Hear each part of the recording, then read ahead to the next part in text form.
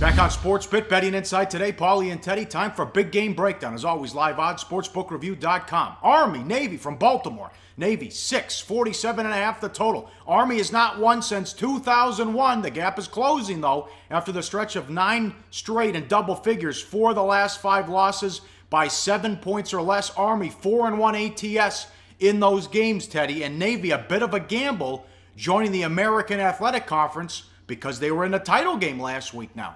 Sure. And the biggest game on Navy's schedule every year is supposed to be Army and vice versa. I mean, this is an old-timey rivalry. They have their own weekend, where nothing else is going on in college football except for Army-Navy. So this is big time. And when you talk about the fact that Army hasn't won since 2001 in this series, and that 4 of the last 5 losses by a touchdown or less, excruciating defeats for Army. They've been covering numbers, not good enough to actually win the games. Then we talk about the gamble for Navy. Yeah, when you join a conference like the AAC, you have a chance to win a conference. You have the chance to step up the program. You have a chance to play in some big-time bowl games. But the downside of that, anytime that they could qualify for the AAC title game, it's going to mean playing Army without any break. This is the 8th straight week that Navy is going to be playing. Meanwhile, Army, they haven't played since rolling Morgan State back on November 19th. They haven't played a D1 foe since the week before that. So full focus on one game for 3 weeks for Army. Navy, they were playing for a conference championship last week, and they lost, and they got wiped out in that contest. Different level of focus, even though it is their arch rival. And it got worse, because against Temple, quarterback Will Worth got hurt, and the co-captain running back Gully was injured. Worth averaged 12 yards per pass, QB rating of almost 180. Would have been number 4 in the nation if he had enough attempts to qualify. Gully, 4 touchdowns. Now Neil Matalolo faces his biggest challenge against Army, because what do we know about these quarterbacks? What do we know about some of the backups? Well, we know that before Worth got hurt, right here on Sports, we were saying this guy's got to be in the Heisman discussion, which of course he wasn't going to be. But when you talk about a Navy offense, that for the month of November, 4 games, 2 punts, and 1 turnover combined, all right, that's how good their offense was. Now you lose Will Worth, and you lose Taneo Gully, which is not your 2 locker room leaders, your 2 best players.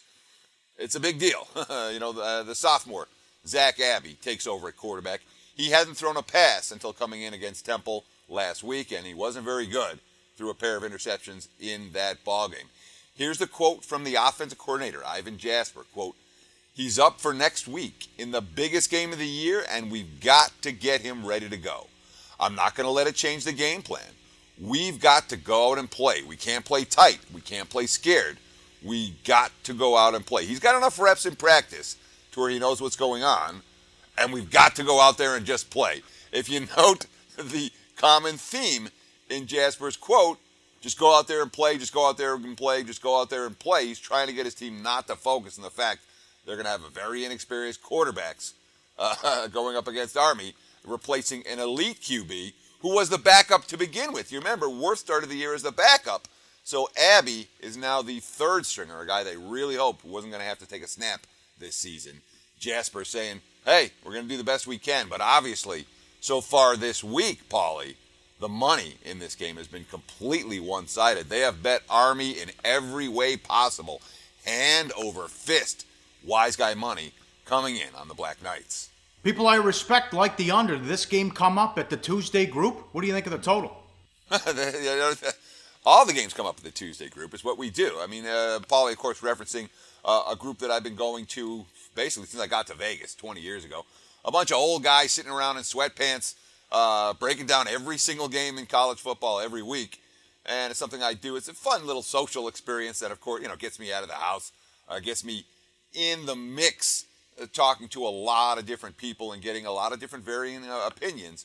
But for this game, certainly there was some interest on the under, and there was a lot of interest for the Army side of the equation. At the time, the line was as high as 7. Those were getting wiped out. The 6.5 has been wiped out. Now we're talking about 6s. Hey guys, for the full video, go to sbrpicks.com. Research before you bet. Be sure to check out SBR Picks for the best game predictions, breakdowns, and much, much more.